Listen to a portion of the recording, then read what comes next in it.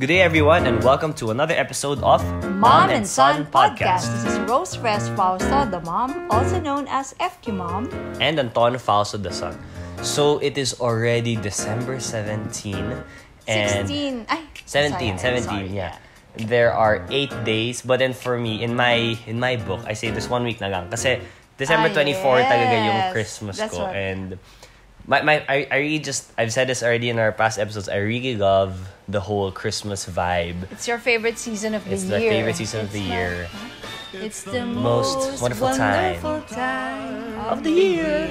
And it's the most wonderful time of the year, but it's also the most magastos time because people are really going out to buy gifts and really show their appreciation, their love for those close to them and those who mean a lot to them. But of course, in the inline of FQ, we want to just remind everyone that that expensive gifts aren't the only way to show your love and care for someone, especially if you don't if you don't really have the budget.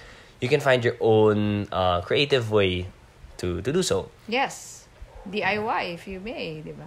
Yeah, as long as you still show that love and appreciation in some other way. Mm-hmm. Okay, so anyway, our episode for today, I interviewed one of my closest friends, Cyril Sindac. Ooh. He is, by profession, he is a digital director. So he's been shooting and editing videos since we were college. For big celebrities na rin, ano? Yeah, okay. So it started out as just like how I started hosting. It was like hobby, and then started doing it for friends, and then from there, he's my teammate, by the way. He was my teammate in CADS. All the way in grade school. Yeah, grade school. In your influx. Yeah, in the first dance team ever, and in Indac in high school. So we were, we shared the dance journey together, and then now he's. And you invite them to watch your that old post that you have in your. What's this? YouTube. Di ba you have this nice dance? Oh, my choreography that we Yes. shot here. Okay, so I I had this a couple of years back in college. I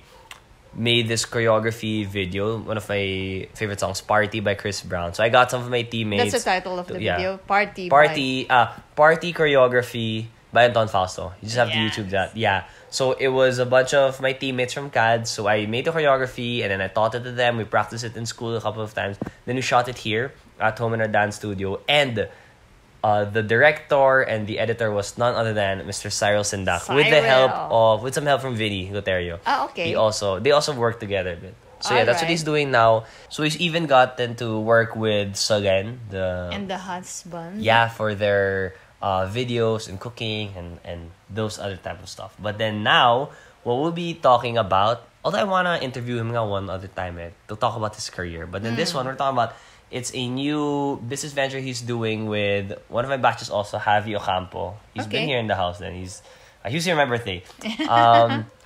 It's called Cuadro. So they are sort of like a middleman online platform for artists and people who want to get into art, who want to buy their own art pieces. Mm-hmm. Since the traditional way would be through a gallery or we'll be talking about this more in the episode, but then what they really want to pursue and push with this business is to make art more accessible and less intimidating. Because people, like even me, I never really bought art, masyado paintings, I appreciate it, but we do have this notion, people have this notion that art is for those yung alta social, yung mga mayayaman talaga. Yeah. So what they're trying to do is there is art like that once you see in museum, but there's also great quality local art by Filipinos that not yet expensive. And should be exposed more. Okay, so let's get to it. All right. I'm now inside the home, the condo of the one and only, digital director from Industria. He's been making videos since we were college. If you remember, he's part of the Cyril Sindac show. And it's my honor to interview the one and only Cyril Sindac, who is now cooking up something. Okay, so I just wanna, before we talk about other stuff, I just wanna get into it na kaagad. Cuadro.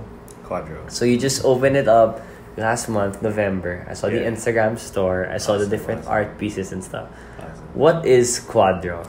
Could you explain it to our listeners? All right. Please. So basically, Cuadro is like an online art selling platform. So it's an online art gallery of sorts, diba? And you'll be able to browse different artworks from different artists, whether paintings or art prints, so digital illustrations or drawings. Parang it's basically a platform for artists to sell their work and for it basically to reach. This is work, not necessarily just digital work, no. Yeah, so yeah. If I have a physical painting, you want to sell? Yeah, you could. Okay. Yeah. Although originally, when it was conceptualized, it was originally for digital art plan.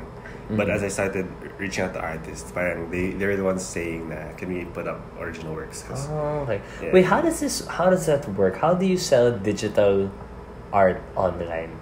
So can't people screenshot it? Oh yeah. Well, I think that's sort of why it's harder to sell digital art online. Just because the reason one of the reasons people buy art is because they want it, because it's unique, diba? Yeah. And when you say it's digital, parang the idea that it could be replicated. Yeah. Automatically did that. Like it loses its value. So parang people are still medyo iffy about that. But remember for us, it's all high resolution files and like parang we limit the prints talaga. Like once let's say we limit an edition to 15 copies only. Like once we've sold the 15 copies, it's never gonna be reprinted again. Like no matter what people. Okay. And parang it's That's the one you show on your site, isn't like the high def version. Oh yeah. There's no way for them to just for all the people who don't super get the tech. The tech aspect of it. Okay, so with Cuadro, how did it start? You said that it was something you thought of early pa this year, and you have a partner with it, right? So can you tell us the story of Cuadro, please? Alright, so I think Cuadro actually was born out of my newfound love for parang design in general. So parang I recently got my own place, and like parang the whole process of decorating and parang putting up a space for yourself. Parang for me it was honestly super like parang siguro liberating, and parang I learned a lot about myself and it's like a new hobby na rin. Yeah, parang actually because of that, and like as I got into decorating, parang it came to a point that I was actually looking for art to decorate the space. Diba? Okay. And prior to this experience kasi I was afraid of art. Like nakaka-intimidate naman talaga. Yeah, you think it's only yung mga sobrang social exactly, people. Yeah, that's how I felt the about rich it. So, ones talaga. parang for the longest time, I was honestly reluctant to like engage with it, simply because I felt like I don't know anything about it, or I don't have the art history, the art eye. Yeah, so parang for me, yun pa lang, it's not for me. Then I realized in the design point of view, or even the aesthetic point of view, it's everyone experienced it differently. Yeah. And like it started with, as I started decorating and I started looking for pieces, I soon realized that it really wasn't about the whole being up there. Yeah, it really wasn't. Like, it's a very everybody personal, can appreciate it. Exactly, yeah. And my journey with that, because I started asking muna friends for pieces. As in, I would message mga schoolmates. So you know people who already... No, as in our schoolmates. Parang schoolmates natin. Okay. I had commissioned them for original pieces. So I'd pay them to make me, wait. So, but you already know people who paint and... I mean, like, art common friends. Okay. Digital people in our org, kunwari. Okay. Our creatives in the org. Parang a lot of them make naman work talaga. So, do you remember who the first person like you got? Yeah, no, it was... I think it was Gian and Carnation. Oh, okay. Yeah. And then, so I asked her to make me this piece that I wanted sana for my home. And then she... Where is it here? It's this one. Yeah, that's on the floor. This. But it's in a frame. Yeah, it's framed. It's framed. Cyril has a lot of art on the floor, by the way. No, but that one, and parang for that's me, that I think that's the experience that kind of started it. Like, parang for me, when that happened, okay, like, can I get it? Sure. So I can feel your All story right. more.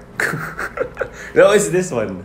This one. The bigger one. Yeah. Oh, this is nice. Gian made that.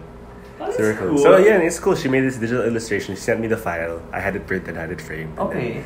And then the whole feeling, it was honestly super exciting. Parang to be able to help a friend out, pay for their work, and parang it's not just a gym. So did you dictate the price of this, or did she? She asked her for her rate for it. Okay. I saw this piece in Salen's house. That one. Like that. And then it for me it looked super cool. Cyril works with Salen by No, I was just wondering like parang where did she get? Yeah, I always thought it was like abroad. Is that the one? No, it's different. Yeah, then it was funny because I showed Gian this, the painting. Oh, but you wanted this vibe. This is the vibe, this is the peg. Do your own thing pa rin. And then later I found that he's Filipino pala. And I reached out to him. I ended up owning an original piece from him. That's an original piece of the same guy who I made the peg, who I used as a peg in Salen's house. Yeah, oh, so it's wow. Cool. Art connects people. For me, it was so thrilling na parang it's not, no one else has this piece. Like, parang it's not just something you bought off the hardware store. Yeah. And, Well, so this is what I'm holding. This is the only one of this. Yeah. So that's how it kind of started. And then as I was doing online research, parang a lot of platforms online actually sell original art na digital, na you could download, you can print, or you could buy frame. Pero none of them were, parang not a lot of them were local. So parang that's kind of how it started. Okay. Parang I even came across this platform that allows you to parang retail. Is it called retail? Na you can pay them and you'll sell their works. Okay, yeah. Diba? Pero Like a reseller. Like a reseller, Ish. yeah. So like, why do I have to resell works of other artists? When there's so many people in around here who have work and who want to.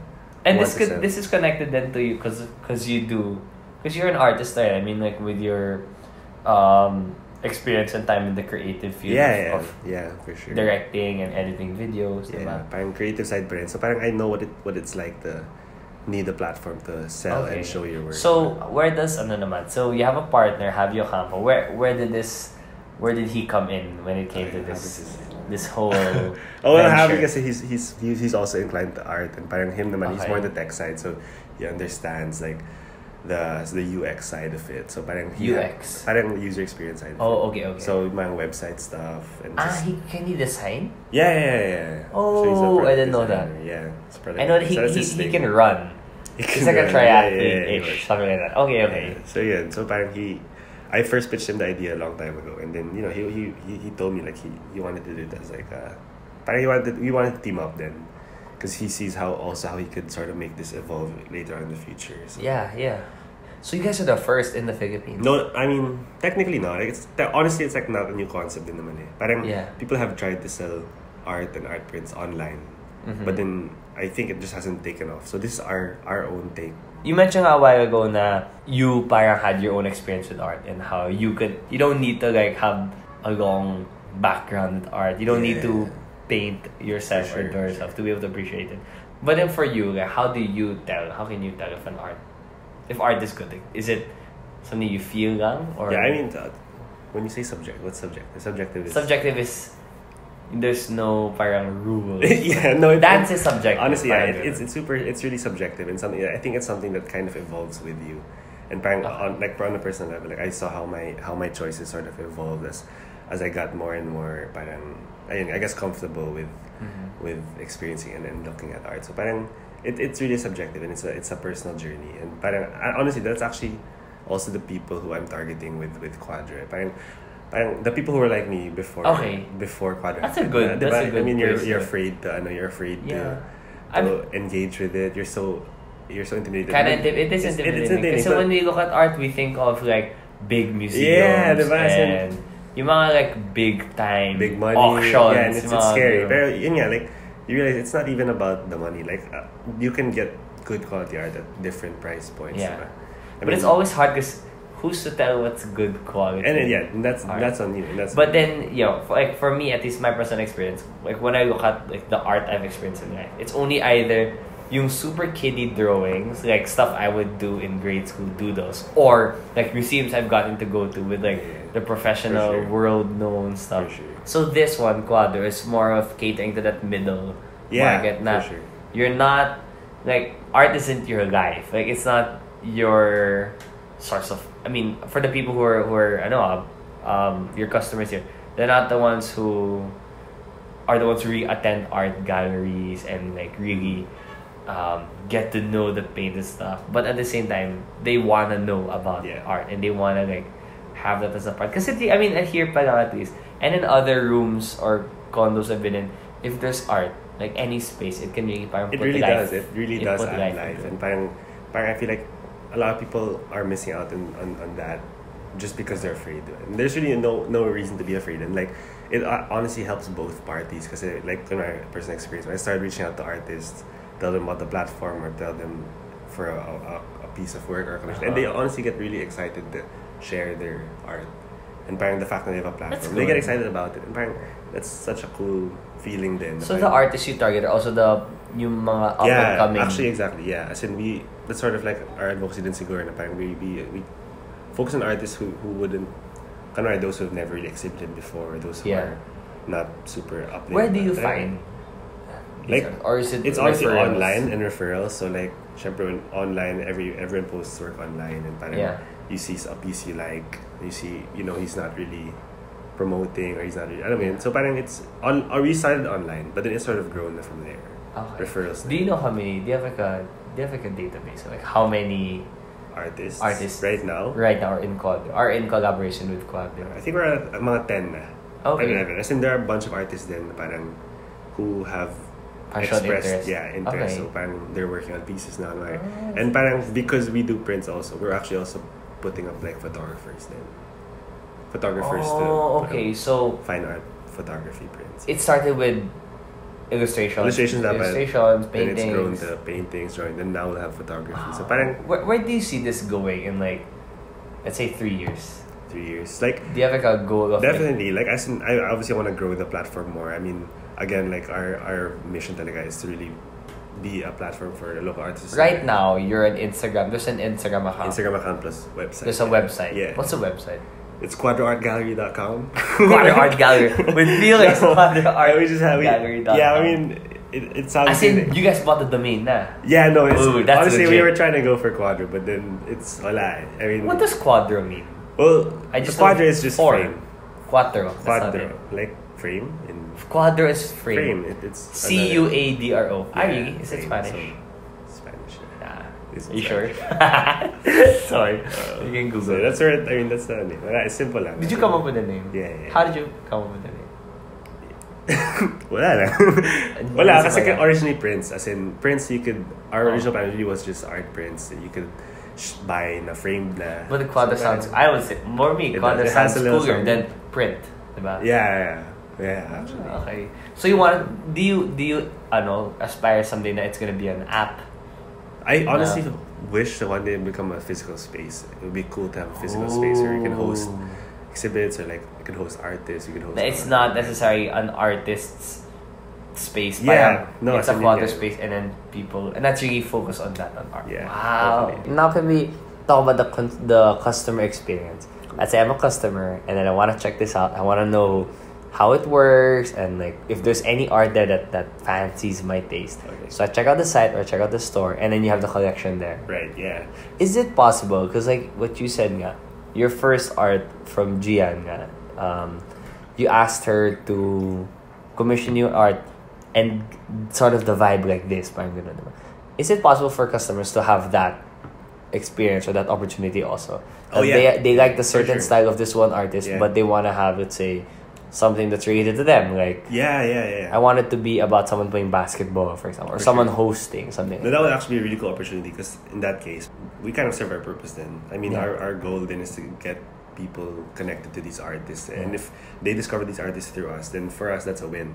Even if they reach out to the artist directly, whether they won't even go through us to ask for a commission. Honestly, okay na yun. I mean, that's... But of course, it's easier if they go through you. Go through us. No. Pero for me, that's a win for us, and a win for the artist. So I'd actually want that to happen.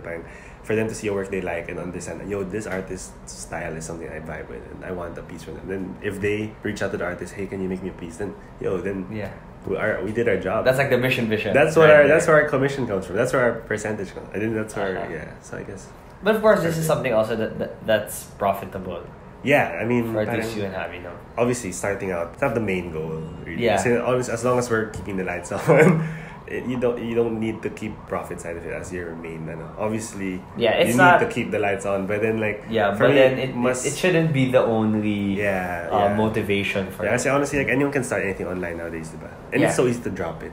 As in, you start this thing, you're gaining followers now, then you lose the drive to continue. That's the more dangerous part. It's so easy to use. But then since this one comes from a real place, more real place. There's an extra wave of parang siguro drive din. You know you're taking care of artists. You wanna So that's the second wave lang of yung push. I get it. Unlike to motivate you to not give up. It's not rooted on your own desires. I mean, you desire for these guys. I guess that's that's like the main purpose of setting up a platform. Yeah.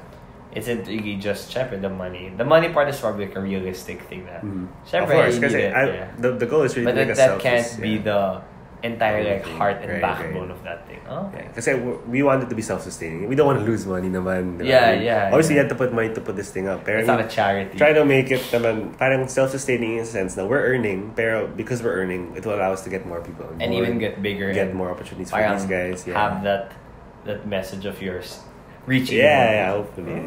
As we end this episode, let's say there's anybody out there who wants to, get involved with this. Whether they're a customer who wants to purchase art or commission art, or if they're an artist that wants to, have that platform for other people to see their art, how can they do so? Okay, so if you are someone who's looking for art to liven up your space or add color to your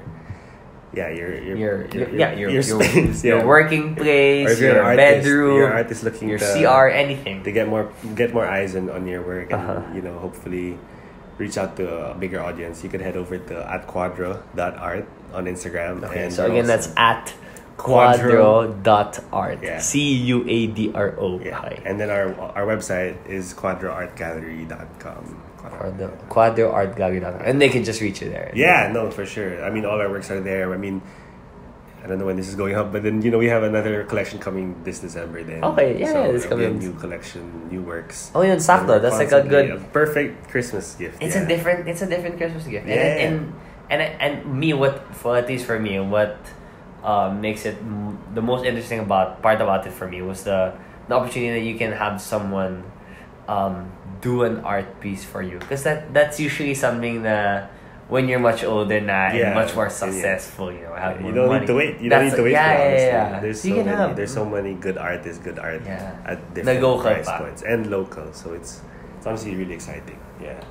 All right. So thanks again, Sai, very much for your Awesome, time, bro. and best of luck in this Quadro ventures of yours Quadro and ventures. Happy. Cool. Okay, so that was my interview with Cyril Sindac. Thank you very much again, Cyril, not just for your time and sharing your story, but that, just like I said, we recorded that in his condo, his solo living, which he Purchased himself, right? which he put art and everything in. And it's a nice Ang galing niya, ha? He's not even 2 years out of college, and he already bought his own place. Yeah, I forgot of fashions like those. Way back we had the Albero episode with Lanstan and Isabel Lim. Oh yeah. And these are people who have. Cyril has a full-time job. It's not like this isn't his only thing. He has a full-time job which he really devotes a lot of time to. Yet he still has that side gig. Yeah, that side gig, Cyril. Yeah, you guys are very into side gig now, no? So that's probably your way of having more than one income stream, which is good. And it's nice that we discuss about art kasi nga we really want to dispel that notion na gutom ang aabutin sa art. Yeah. Diba? Na parang, art ka lang, paano? Sabi nga It's not just a hobby. Diba? I think I already mentioned this book before. The book by Jeff Goins entitled Real Artists Don't Starve. Okay. I have not read that yet, honestly. You have to read that. You have to read that. And It it's in talks line about the with way you treat your profession, your craft, and the way you price yourself. And it gives you a really nice background all the way back in Michelangelo.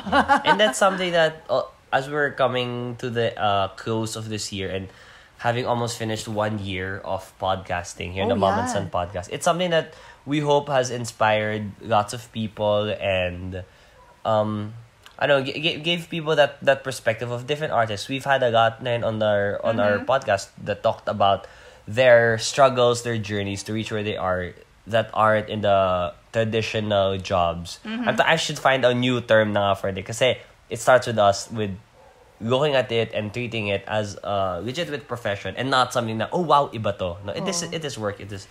It's changing, but it's still, we still have to have the same values and same principles to survive in it. And I just realized, Anton, if you take a look at the calendar, we've been doing the podcast for almost a year now. And in fact, the 2 remaining episodes for the year 2019 are very, very important dates. That's gonna be December 24 and December 31. Wow, so it's Christmas Eve and New Year's Eve. Yeah, again, I'd like to thank everybody who's been who've been supporting us and listening and giving their comments, and we'd like to invite more people to listen to it. If you liked it, or if there's something you want to ask, yes, don't hesitate. We don't bite. And share if you find any of the episodes helpful to any of your friends, family, loved ones. Okay. All right. So once again, this has been another episode of the Mom and Son podcast. This has been Rose Fres Fausto, the mom, also known as FQ Mom. And Anton Fausto Son. Wishing you guys a happy few days left till Christmas. If you can, stay off EDSA. Stay off EDSA, please. Joke lang. Yeah. Take care, guys. Bye. The Mom and Son podcast airs every Tuesday, 7 a.m. and can be streamed on Spotify, Apple iTunes, Google Podcasts, Buzzsprout.com, and YouTube. Just search Mom and Son podcast for your weekly dose of family, finance, passions, and everything in between. Leave a comment so other listeners may find this podcast. If you have any questions or suggested topics, email us at antonfausto@gmail.com.